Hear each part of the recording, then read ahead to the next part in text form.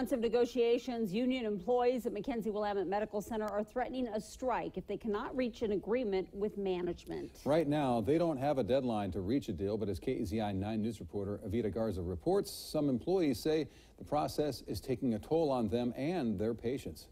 Alejandra Garcia has been working at McKenzie-Willamette Medical Center in Springfield as a nursing assistant for the last 17 years.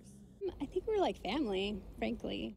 She says it's a great place to work with a lot of support from her coworkers.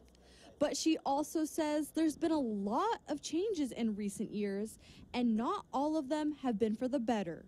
When we have a lot of turnover, I can see the lack of experience. I can see the change in patient care, lack of continuity. That's why 400 members of the SEIU Local 49 are fighting for a new contract. The biggest issue?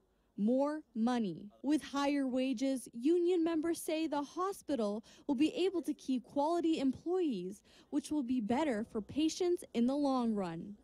Those are kind of the biggest issues in our contract right now that we're fighting over, is having the ability to provide the best staffing and the wages to back that up, because they kind of go hand in hand. Union members here at McKenzie-Willamette Hospital tell me they've been negotiating this contract for the last 3 months.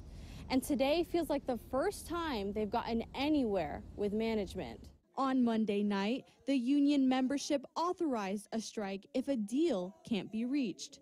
Last time McKenzie-Willamette workers went on strike was in October 2014, which lasted 3 days. We try to stand up for our caregivers. You know, nobody likes to ask for, say, better working conditions, or we don't like to complain.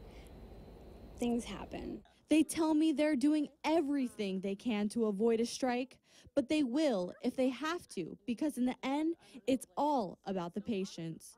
Reporting in Springfield, Evita Garza, KEZI 9 News. We are learning